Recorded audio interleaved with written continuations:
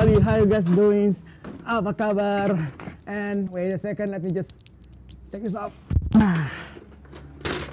What's up Bali? How you guys doing? Apa kabar? And selamat pagi. Do I have an important news for you guys? An important news for you who want to go to Bali in April. And also an important news for you who already here in Bali. It's something related to the immigration. So watch this video until the end. My name is Misa. I'm your host in Bali. Welcome to What's Up Bali channel, the #1 channel for you to know how to go to Bali, how to live in Bali, and condition in Bali now. If you did it on those, consider to subscribe. Guys, I have an important news to announce, to tell all of you.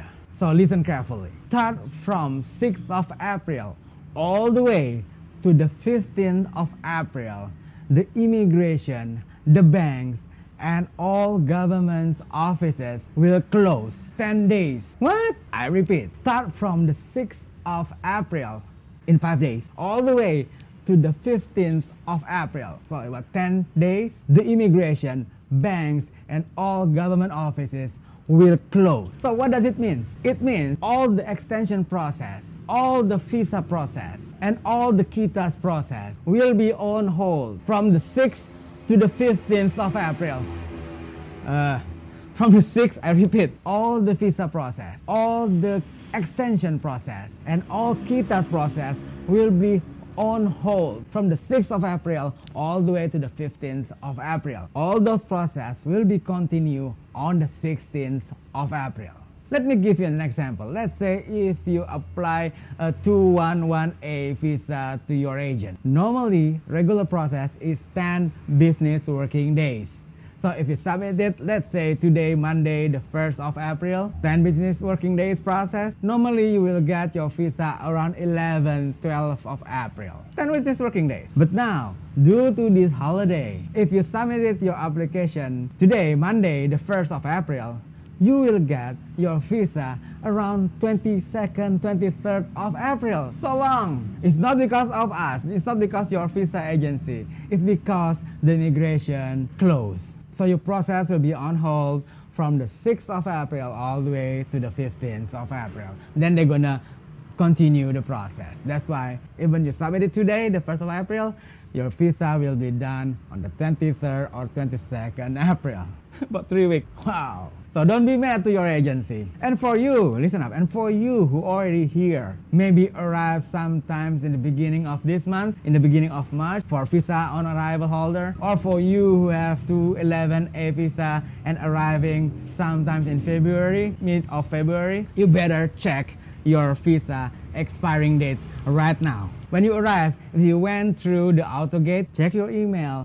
You will get this email like this, and it mentioned there your expiring date. But if you went through the regular immigration counter, get your passport, check your passport, and you'll see this sticker. It also mentioned your expiring dates. If your visa expires between the 6th and 16th of April, you better submit it now. Contact your agent, ask them to extend your visa right away. Because if you're not submitting before the 5th, you cannot extend your visa until the 16th of April. You will be overstayed. 1 million Indonesian rupiah per day fine. $70 per day fine. And if you come with the 211A visa and you get it from your visa agency, call your visa agency, because your visa agency should have this email about your expiring date.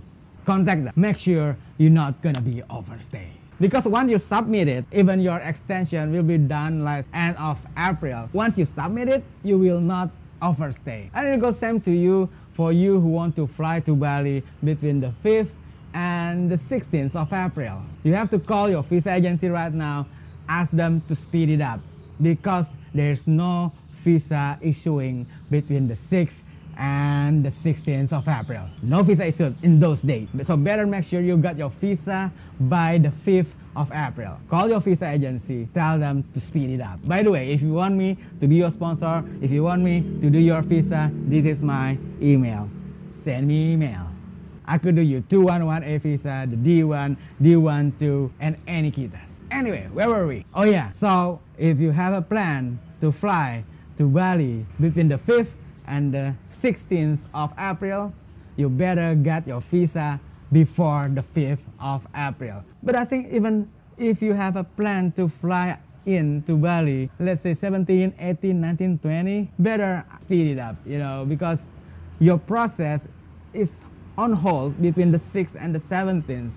So yeah, and normally it takes like 10 business working days. So get your calendar counting when you submit it, and then counting out, and then don't count the weekend and the holiday between the 5th and the 15th. Count it yourself. If it's not enough time, then speed it up. And it's not only for immigration. Banks also close. All the government offices also close. So if somehow you need to go to the bank, do it before the 5th of April. Well, I think that's all. Oh, by the way, read to my last video about the Airbnb, Booking.com that will be banned. Turn out I just got news that Airbnb and Booking.com now already registered, so they're not gonna be banned, and the booking continue. Woohoo! Alright, that's all from now. Make sure you hit the subscribe button and smash notification bell so you won't miss any update from me regarding how to go to Bali, how to live in Bali, and condition in Bali now. Just like this one, long holiday which affect your visa application. So make sure, even you are already in Bali, keep watching my channel, so you will always update it. Until next video, my name is Hakim Isa. I'm your host in Bali. See you in What's Up Bali coffee shop.